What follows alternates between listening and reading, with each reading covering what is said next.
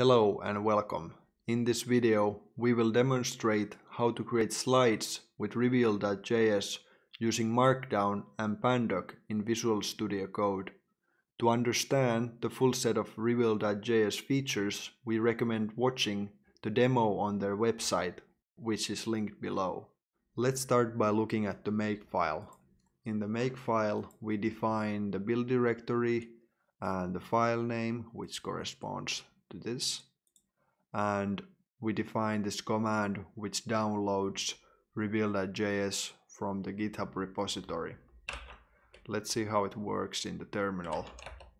Let's navigate to the folder and use the command. And now it downloaded Reveal.js into the build directory, as seen here. Next, let's look at the command that creates the HTML slides. First, it creates the build directory if it is not already created, and then it uses Pandoc to take the slides.markdown file, and with these options it creates the HTML slides. Let's try it out, and it created the HTML slides into the build directory. Let's see how the markdown file looks inside. First, we define the front matter. We have the author, title, date, and then we define subtitles. And here we also have these div elements which have these fragments. We can open the slides in our preferred browser. Let's copy the path.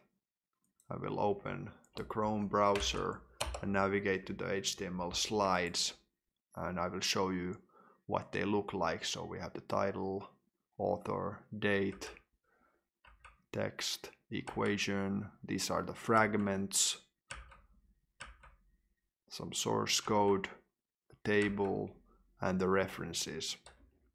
There are a few shortcomings to using Markdown with Pandoc to create Reveal.js slides. For example, features such as using Reveal.js highlighting will not work out of the box because Pandoc will use its own built-in highlighting instead. This is the Reveal.js's highlighting. As you can see, you have the line numbers. You can also do animations like this and highlighting certain lines. Thanks for watching this demonstration. You can find links to all the software discussed in the video from the description. I hope the video is helpful, and we'll see you next time.